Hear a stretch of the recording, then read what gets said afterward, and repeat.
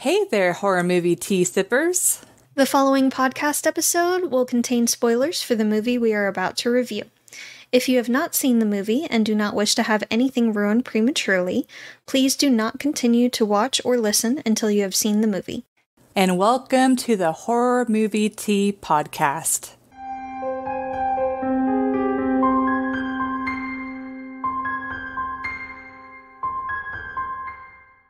Today, it is the start of Asian Horror Month, one of our favorite theme months. I guess all of our theme months are our favorite theme months. That's why we made them theme months. But anyways, but that's neither here nor there. We are covering Ugetsu, which was requested by Keith, or Bored Now on YouTube. Mm-hmm. But before we go into the review, let's grab our cups and talk about tea. I'm drinking the Republic of Tea, the Crown, the Princess's Peach Bellini tea. It's got black tea. It's going to be a fun one. Peach, apricot, vanilla cream, and champagne flavors, monk fruit, and peach bits. We got episodes to record, so we're going to breeze through it. It's fine. And I am having Republic of Tea's cinnamon vanilla that, if I can find... where it is. There we go. It has caffeine-free rooibos, natural cinnamon, and vanilla flavors. And thank you so much to the Republic of Tea for allowing us to continue to do what we love. And for our tea sippers, brew yourself a cup of tea, sit back, relax, and we hope you enjoy the review. Before I get with the summary, I do have to do a trigger warning. Yes. There is trigger warning for graphic indication of general violence and sexual violence. Yes. Is there anything else? Not that I can think of. No. But yeah, it's pretty like even though it's implied violence, it's oof. There's war. They're in the middle of a war. Mm-hmm. And there's implied, thankfully they didn't show it, rape. Yeah. So I wrote a summary, but I'm realizing that didn't really tell much about what it's about, but I'm gonna go with it. I'm committed. This is fine. So it's a Japanese historical drama and fantasy film based on two stories that combine elements of the period drama genre with a ghost story attached. So for entertainment, this one's kind of tough because I was reading up on like the history of it and what it means and all of that, and I can appreciate what it represents. But as far as a movie itself, it's one that I'm like, I'm okay just watching it once and not really revisiting it. And I mean, a lot of it because the content is pretty rough is the best way I can put it. But anyway, so for entertainment, I put a 6.5. The acting overall is well done, and it feels like it's a historical drama. Like it does, for sure. Like there's maybe some reactions that are more over the top, but like overall, like whenever they're running, trying to like save their lives and stuff like that, like their reactions and the horror of like whenever they're grabbing the one woman to do stuff with her. It's just like those reactions felt very like in that scene I actually felt very uncomfortable and I wasn't sure how far I could make it into it. But then that's when they like right when I'm like, oh god, I'm reaching my limit, they cut it and then it goes to like after it. So it's like they're very good at making the emotions feel raw and real. Reading on I read the different interpretations of the movie, and one person said that the movie expresses regret about the pro-war extremism that Japan had leading up to World War II. And I also thought it was interesting, kind of attached to that scene that made me so uncomfortable. I thought it was interesting that they brought up quote-unquote comfort women. Because at least, I don't know how much it's brought up in Japan, but in the U.S., I had no idea what comfort women were. And do you know what I'm talking about? Yeah. Okay. Because, like... I'm surprised you didn't. No, like, none of my education about World War II, like, schooling, as well as, like, documentaries I would watch about World War II, none of them brought up that part. It was very recently whenever I saw an interview of one of those comfort women from World War II was interviewed. I was just like, holy crap. Like, yeah. But anyways. It's unpleasant. Yeah. Yeah. War is a terrible, terrible thing. Yeah. Makes people do a lot of terrible things. But anyways. Yeah. So another interpretation that I thought was kind of interesting is like with the main character that's like trying to go out and be a samurai. They were purposely trying to represent the vanity of a man because he's neglecting his family. And it's supposed to, a lot of people believe it's supposed to be a critique of the historic men and the feudal Japanese culture. Because it's like by him neglecting his family, he failed to appreciate what he had already been blessed with. He had a good life, and in the process, he loses that. Mm-hmm. Well, they both did. Yeah. Just one went the way of fighting, and the other tried to go the way of, like, wealthy merchant. Yeah. And then another thing, just these themes fascinated me, and that's kind of what I focused more on. Because it's like the movie itself is very hard for me to get any substance from it, just because it's one of those movies where I have to watch it a few times to fully understand. Yeah. And so me reading about what other people found the interpretations of, I'm like, that's freaking genius. Like, yeah, I don't know if I would have ever been able to pick some of that stuff up. But one parallel that was interesting is both Lady Wakasa and Miyagi are killed by a male-dominated society, or by the same man. And, they're killed by a male-dominated society, and they're both wronged by Genjuro. And so a lot of people kind of consider this to be a feminist film because it's exploring the negative impact of the patriarchy. But I don't know. Maybe that's a stretch. But I could see where they're coming from with it. I did find that the parallels were interesting. Yeah. Though. And then this is one thing that, of course, went right over my head. Genjuro's pottery, it evolves in three phases. Like, first is like reflecting Mizoguchi's changing approach, begins with the pottery for commercial reasons, and then it shifts to pure aesthetics, while isolated with Lady Wakasa, and then finally moves on to a style that reflects life and strives to understand it. So I thought that was kind of interesting. Mm-hmm. But yeah, of course I didn't notice that at all. But yeah, it's like overall, I think it's a movie that's worth watching once. Especially like maybe read up about it a little bit more before watching it, because it kind of helps you appreciate it a little bit more. But it's not a film that I'm going to revisit necessarily. Yeah. But it's kind of like rewatching the horror classics, where it like not all of them are necessarily like ones that you want to watch over and over, but you can appreciate what they are. Yeah. So that's what I got for entertainment. Don't be mad at me, bored now, but I give it a 5. This is not my cup of tea. I do appreciate what they were trying to convey and show, but it's not my thing. And honestly, watching the movie made me so frustrated and angry with a lot of the characters almost the entire time. Now, hormones might have come into play here and there. Maybe. Just a bit. But it's one that I'm not mad that I saw. And again, I appreciate what they were trying to convey and show. And it's a very artful film. But I probably won't be watching it again. Like, honestly, in the movie, everyone sucks. Apart from the main guy's wife and kid, who get left behind. Yeah. It really does highlight greed and how it changes people. And it's not just monetary greed, but it's greed for glory, greed for fame, for appreciation for material things. Good way of putting it, yeah. Better life, and not appreciating what someone has. So, always wanting more. It's a very chaotic movie, which makes sense. I mean, war is chaos, but it still was a little hard to keep track of who's who at times. There's just so much. I was so frustrated with all of them.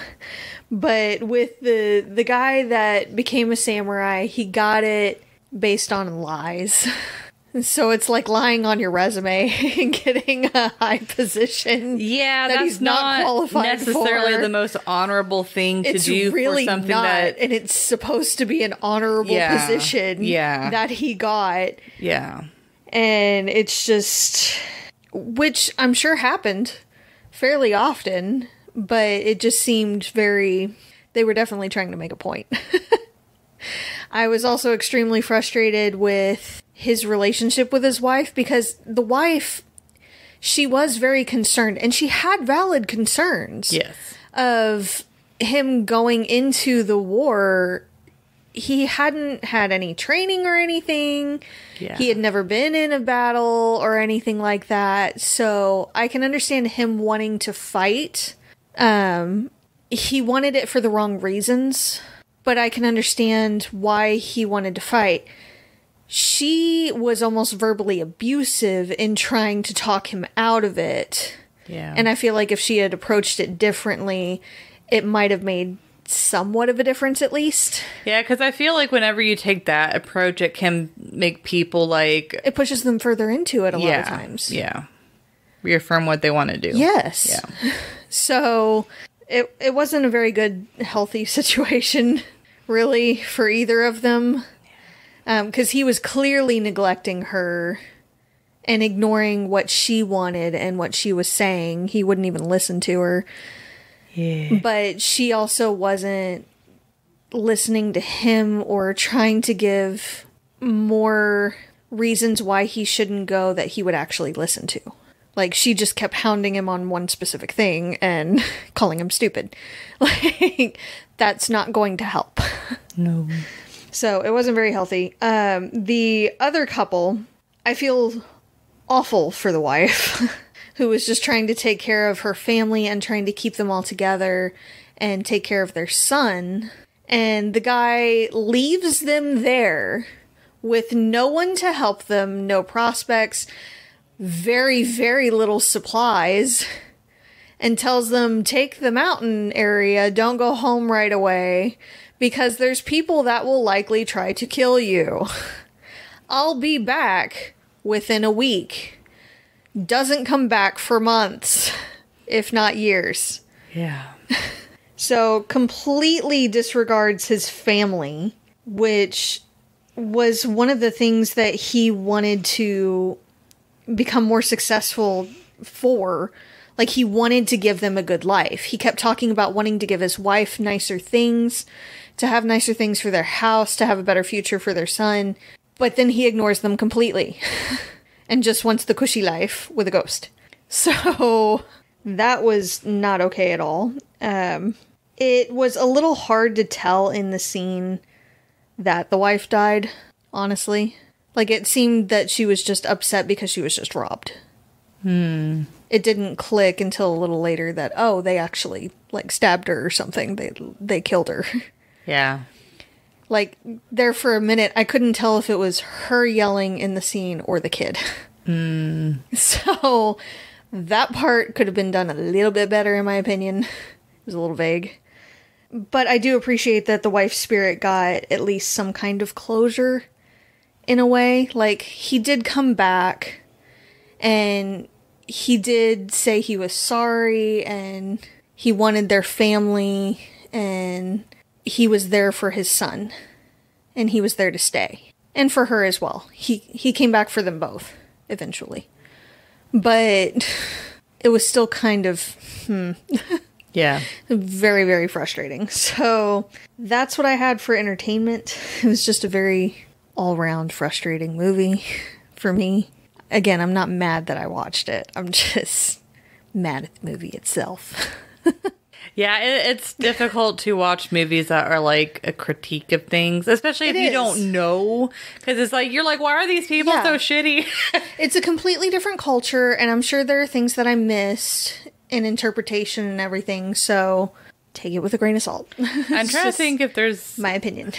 I'm trying to think of any examples of American movies that are like commentary on Americans and just kind of like have assholey characters, but I can't. I'm sure there are some, but none pop into mind at the moment. There's like scenes, like the beginning, like Krampus, like the beginning of Krampus. Yes. Like that definitely is a good commentary on, Yes. I mean, I guess maybe not American specifically, but for sure capitalism. Uh-huh. Several scenes come to mind from A Christmas Horror Story as well. Yeah. Yeah. But that's the closest we've got. That we've reviewed. I'm sure there are many others, but again, my mind is blank at the moment. Yeah. So for realism, I kind of struggled with this one because it's like, it's a historical drama, but it's still a drama, and it's also got fantasy in it. Yeah. So, yeah, so maybe I'll revise this in the future, but right now I'm giving it a 3.5. The scenes are like I said before, feel like raw and real and maybe like slightly dramatic. But like the relationship with the characters, like with how you're the wife kind of insulting the husband, trying to get him to change his mind. It just like things like that. It's like all of what they did, I could see happening in some circumstances.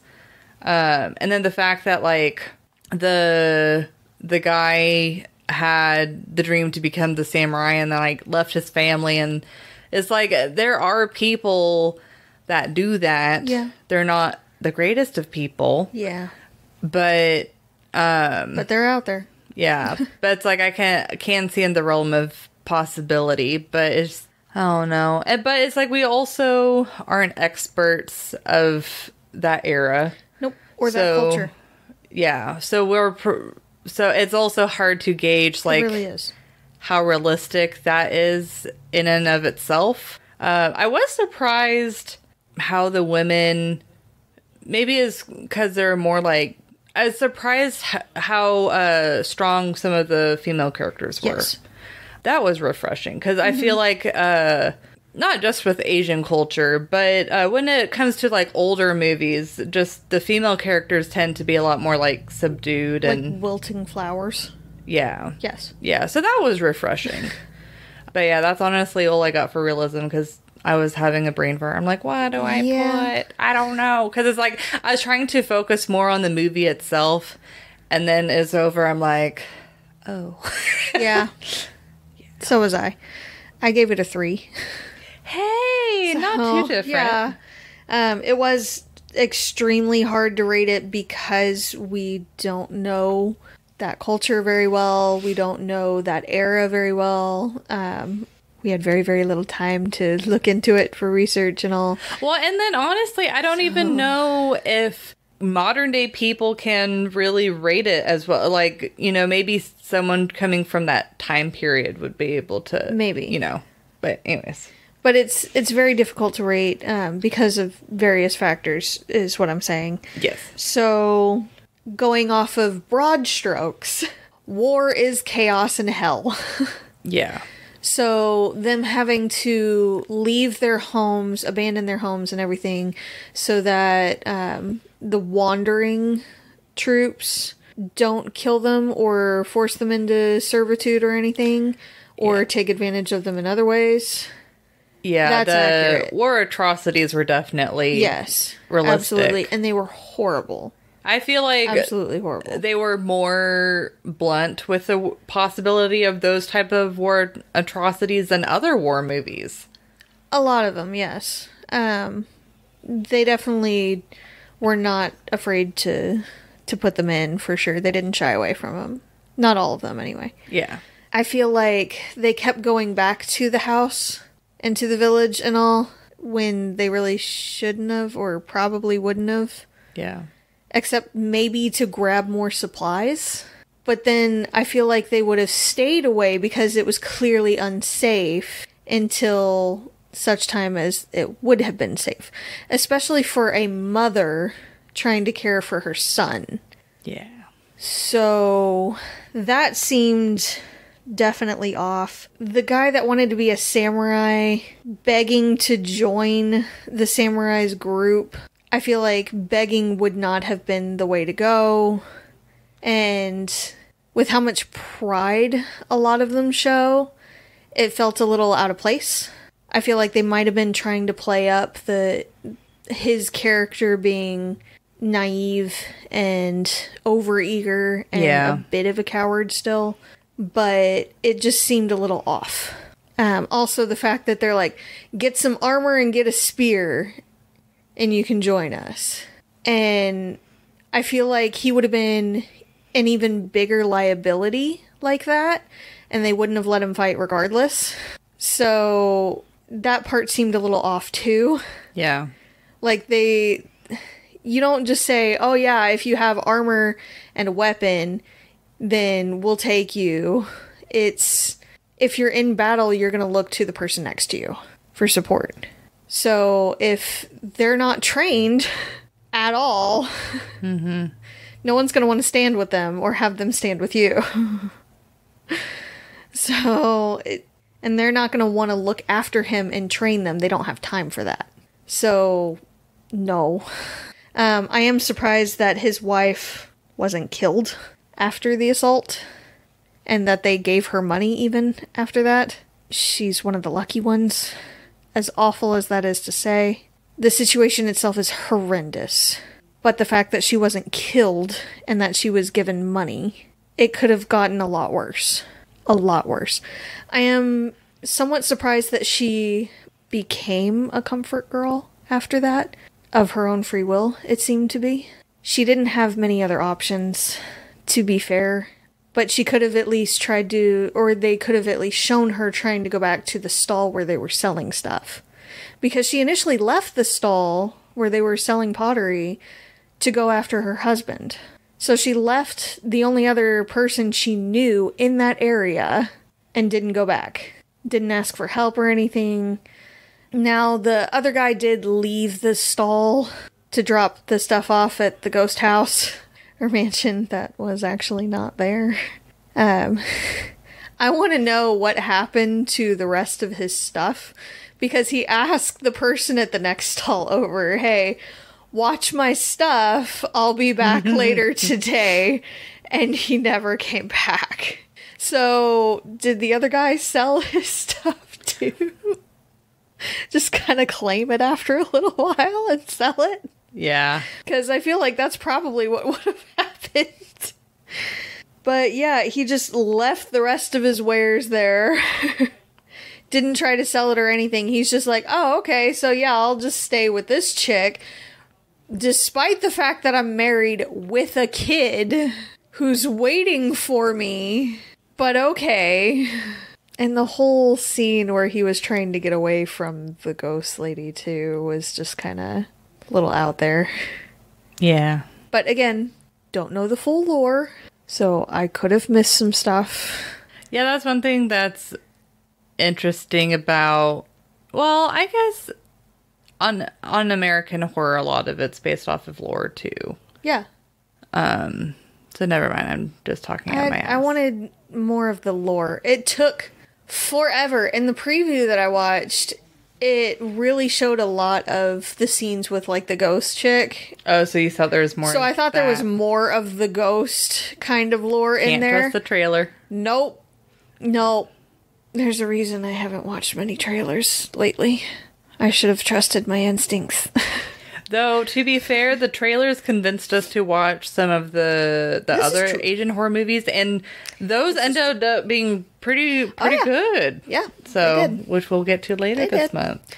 So, but this one did it a disservice. So I was also frustrated with the fact that it was presented to me as a ghost story during wartime. And there was not much ghost story. It was mostly war. So, I'm mad. I was lied to. But that's most of what I got.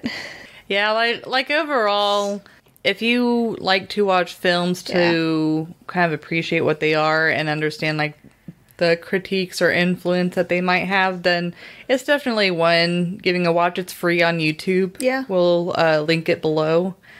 But if you're wanting just like a for entertainment's sake kind of movie, then no. This one's not for you. This is an artful historical film.